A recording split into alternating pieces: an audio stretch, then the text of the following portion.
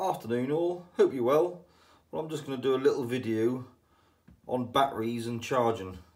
Obviously, if you've got a boat, you often have problems with batteries and charging. You want to know if your battery's knackered or how charged it is, or if your charging circuit is working on your outboard.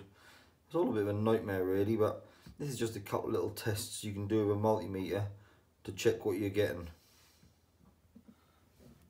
Well, I'm now going to use a multimeter and do a basic test to see how much the battery is charged. Alright, that ain't as good as taking it into a battery place where they can totally load test the battery under a lot of load.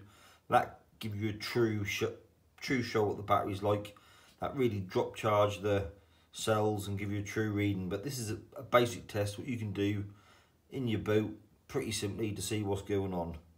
Well, the first thing you do is get your trusty multimeter. Obviously, a battery is DC volts, so you got to turn the dial around to DC volts. You can see that volts, straight line and dashed underneath, and obviously say volts DC in the corner. To see what the charge of the battery is, I've got a clamp here, so I'm going to put that on the negative and the meter on the positive, and that read 12.86 volts. Well, that's a little high. That's because I've just charged it up. That should read at full charge at resting about 12.7 volts. So we know that battery is fully charged. Obviously I've got my little charger here. I've just charged the battery up and that's full. But because I've just charged it up, it's not resting, it's just been charged. If your battery has been sat in your boat for a few hours without being charged, blah blah blah, that'll be the state of rest. So if the battery hasn't been charged and it's at the state of rest, these are the voltages you should get. That's straightforward. If that's 100% charged, you'll read 12.7 volts. 70% charged, you'll read 12.32. 40% charged, 11.9 volts. So that gives you the rough state of charge. Alright, that ain't quite as good as getting it load tested like at a company, because they can really give it the big heave-o and show if there's any cells playing up. Because sometimes the cells will read the right voltages, but under load they'll break down. But this is just a rough guide what you can do yourself in about 5 minutes.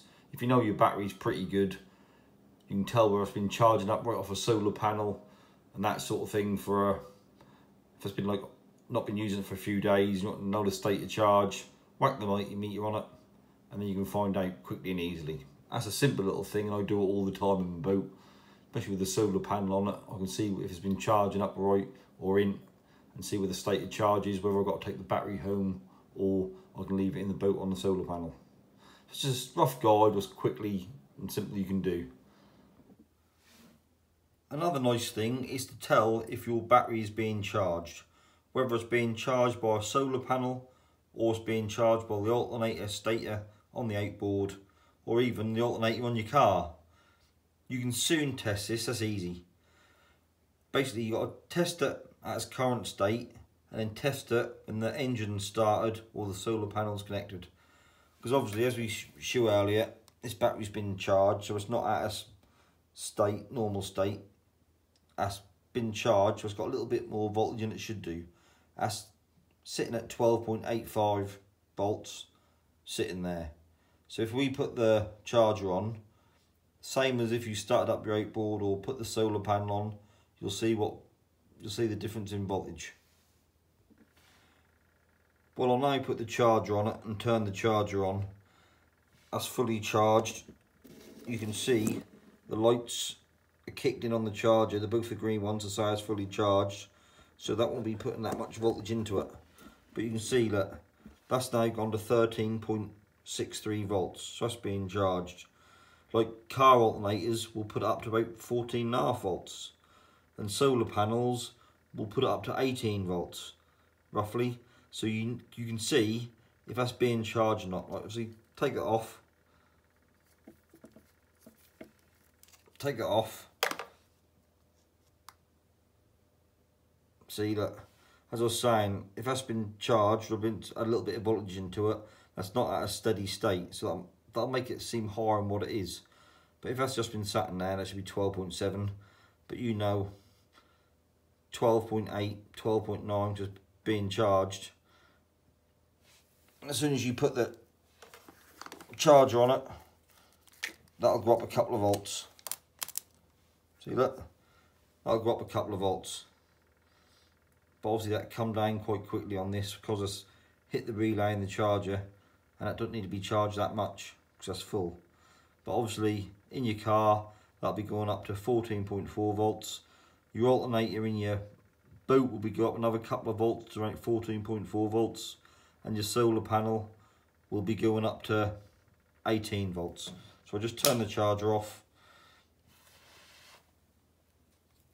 and disconnect it. And obviously that's going down pretty sharpish. And after a while it'll go down to about 12.8 volts. So hope you learned something. That's the easy way to test, see how much your battery's charged, and if your alternator or stator's working on your outboard or your car or anything. That's really simple. There's not much to it really. So your voltage is slowly coming down as the batteries sit more at rest. Well, I hope you got a bit of information out of it and learned something. Thanks for watching. Catch you later. Bye.